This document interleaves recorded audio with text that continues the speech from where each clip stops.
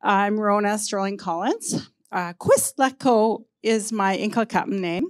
So I'm Nlaka'pam, and as Ramona said, our nation is quite big. It spans from the Nicola Valley, which is the Merritt area, which is where I live, on a small reserve as well called Joyaska.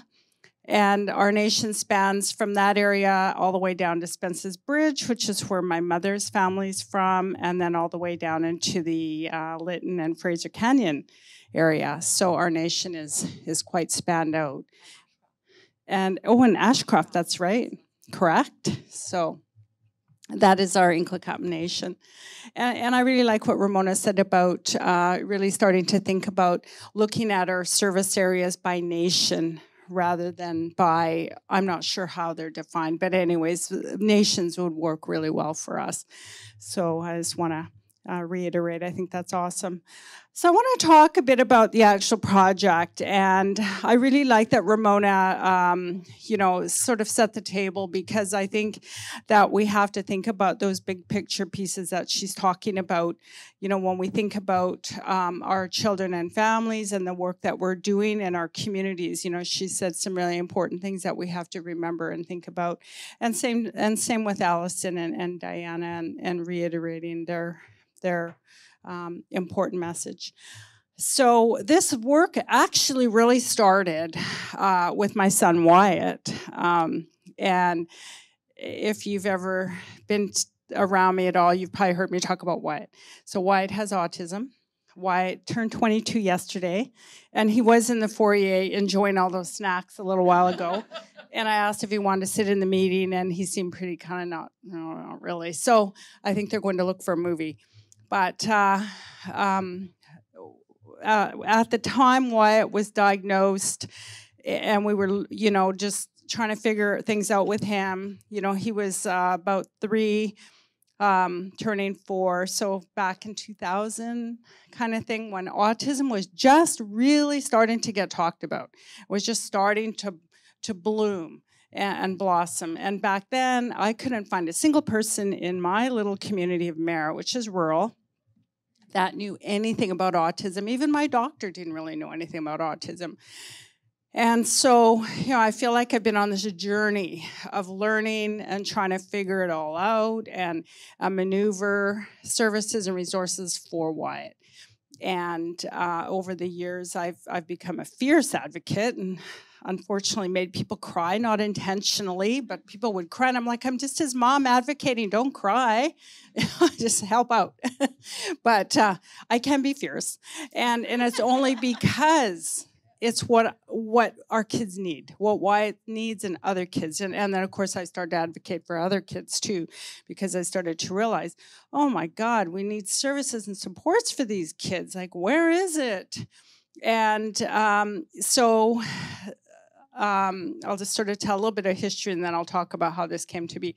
So I was involved in some of the early work with Nzen'man, and back then it was called the Aboriginal People's Family Accord. I don't know if anybody remembers that. There was these initiatives going on, I don't know, probably 12 or 15 years ago around the province, where we were looking at actually decentralizing an array of all the children's services from the province. And so they had these regional initiatives going on. So in the interior, for all the interior folks, we had what was called the Aboriginal People's Family Accord, and that group was looking at how we would decentralize services and that kind of. It was really exciting conversations. So that is kind of where ASCD, Aboriginal Supported Child Development, and Aboriginal Infant Development kind of sprouted up for us in the interior. And I was just so excited about that, because I knew that we would then be able to design and deliver these services in our communities based on the needs of the families. Because, as a parent, I was finding that I wasn't able to access the kinds of service I needed for Wyatt. And that were relevant, culturally relevant, and that were set up in a way that was going to meet his need. And I felt like the way things were, Wyatt was supposed to fit into a box that was set out by these programs, and if he couldn't fit into the box the way they had it set out, then he just couldn't get the service. So, for example, the way SCD, which is Supported Child Development, and it's our mainstream partner, had services at the time, the only way I could get one-to-one supports from them was if I put Wyatt in a daycare. Well, Wyatt didn't do well in a daycare with 30 other kids. He just didn't. It just was too much for him. But they said, well, he has to go in a daycare. So I said, okay, we'll try it. Well, then I wasn't eligible for a subsidy. So then I had to pay the daycare in order to get the service. And I just thought, this is so crazy. So I was paying the daycare to put Wyatt into a program so I could get some one-to-one for him, which the daycare, the environment wasn't effective, and I was getting some one-to-one, but it was not really working, and I just thought, what? And I was paying in the end anyways, and I thought, oh my God, this is not working. We need community-based services. You know, I need services that are based on his need. I need, you know, somebody to take him swimming and take him to the library and sit and do some one-to-one activities with him. So I was, you know, really excited when we started to carve out some of these new programs. And so I've stayed really involved and active and have done lots of work in the field around special needs and autism. And of course, I've done work with Nzen'man for a whole number of years, and now they can't get rid of me because, you know, I just love that organization. So, yeah, I just stay kind of attached to them a little bit.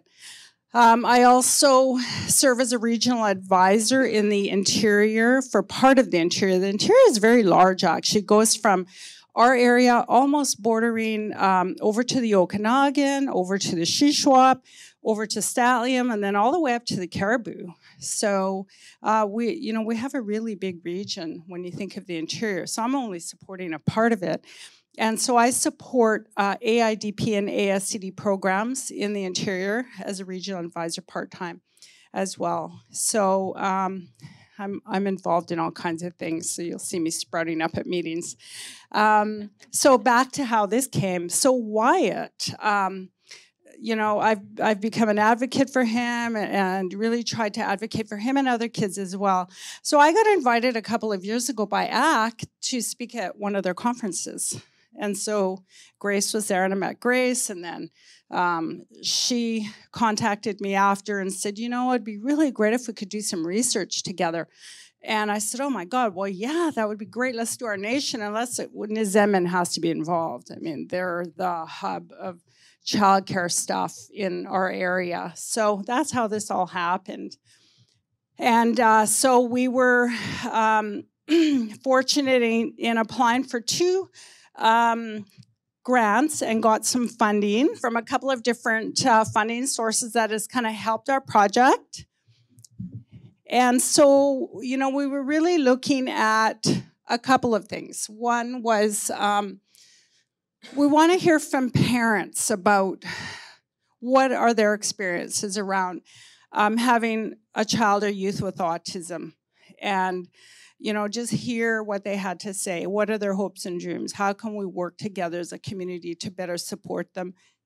And, you know, hold knowledge gatherings to bring them together. But, you know, one of the things we talked about when we talked about doing research is that our experience as Aboriginal people is that a lot of times researchers will come into our community, they do these research, you know, projects, they ask questions, and they do focus groups and a million surveys. We've all done a million surveys.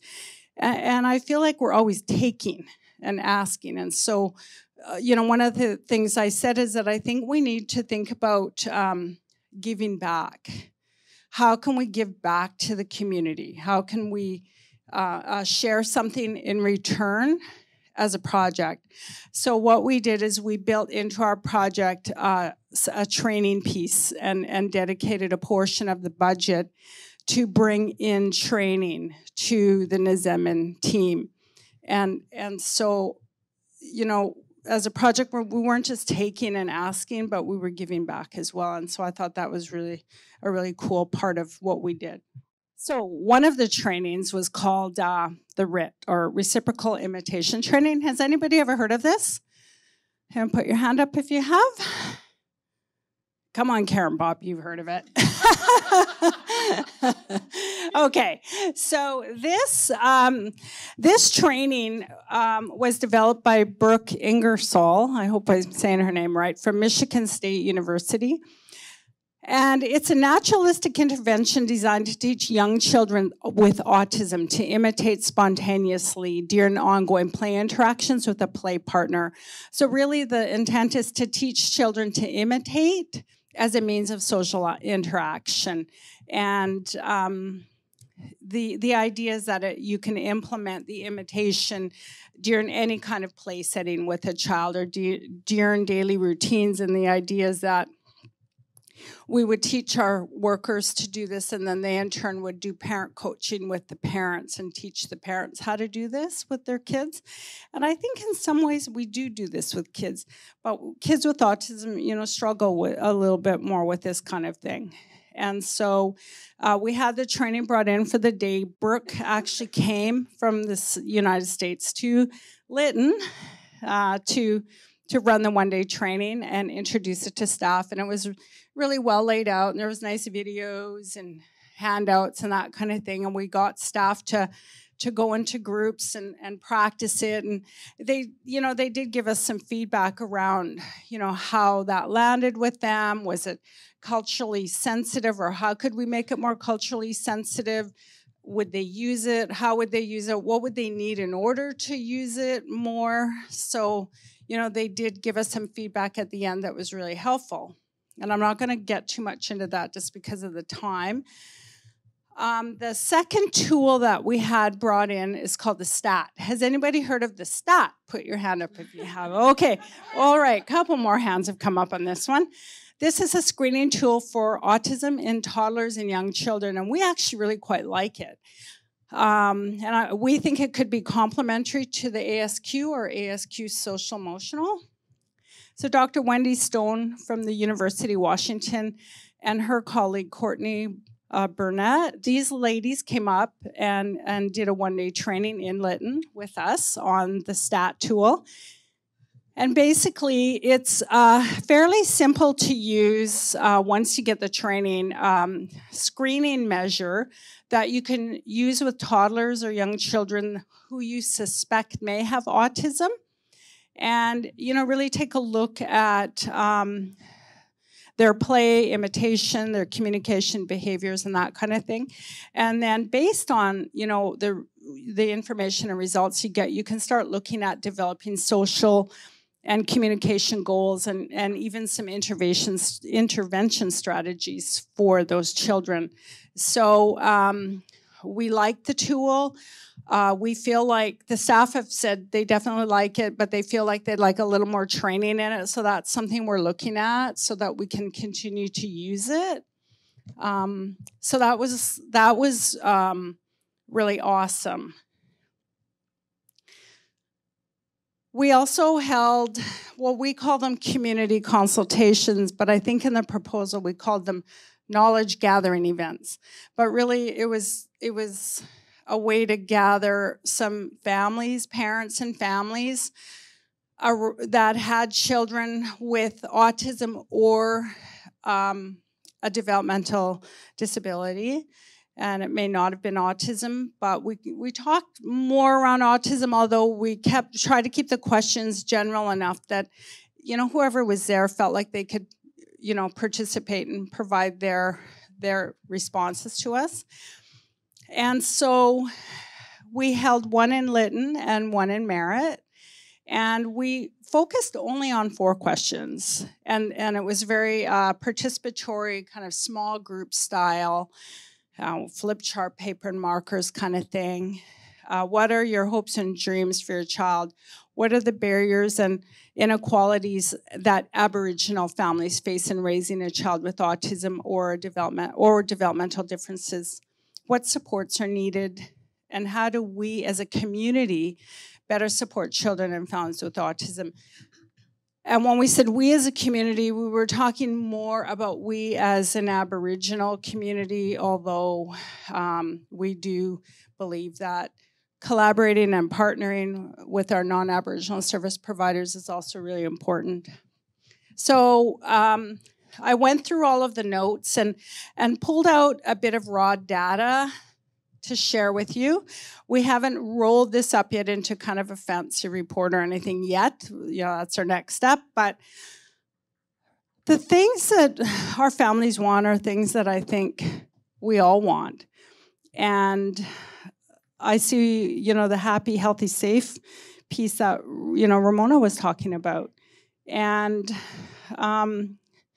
families just want the best for their kids. They want supports, regardless of where they live, that they shouldn't have to move or they shouldn't have to commute to a big urban center to get something.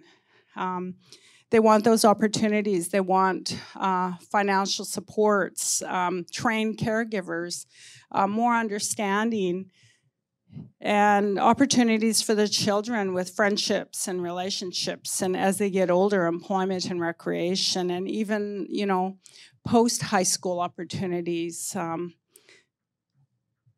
a voice in their care plan, more awareness and education, ways to find their strengths and talents, and for things to get easier, acceptance, independence, inclusion. So we know that we all want these things for our kids. And I just want to comment, I guess, when I think about our families, that we need to remember that our Aboriginal families are already dealing with intergenerational trauma, historical trauma, poverty. There's all kinds of challenges that many of our families are facing, especially in rural and remote communities, that sometimes I think are forgotten. When you live in a city and everything's right there at your hands, you don't realize that there's very little in terms of services and one-stop shop kinds of things in a small rural community. And so I want to preface that because we all want the same thing for our kids, but when we think of our families in these places, they already have barriers. And then, those with children with autism or a special need then have more barriers and challenges. So it's layered.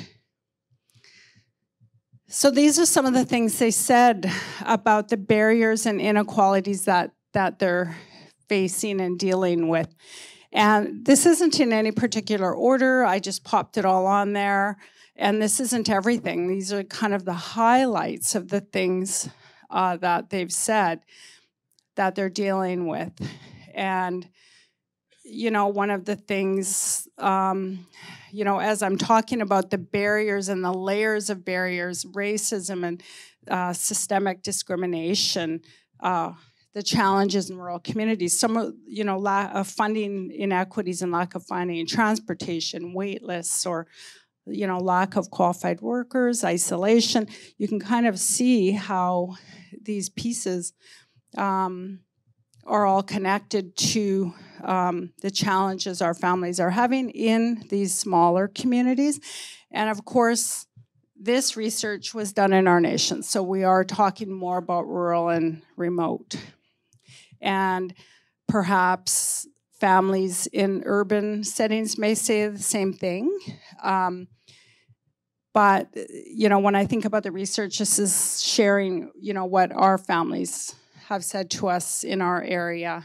And these are the realities that they're dealing with. And then we asked, what supports are needed? And again, these, I was telling Allison during the break, I said, there isn't anything really new and exciting we're going to say. I think we know all this stuff already, but it's like, we've went through the process of doing the research to reiterate what we know, what families need. They do want an opportunity to have services in one place, so they're not having to go here and then go there. They want more awareness and education in the broader community around what their child, their disability or, what they're dealing with as a family, a more understanding of the child's behavior, They want more activities, support, education, respite. They'd love to see the assessments done right in the community, so community-based assessments. And an acknowledgement and support for parents around the barriers that they're facing. Advocacy. One idea was maybe the health navigators need to be right in the community.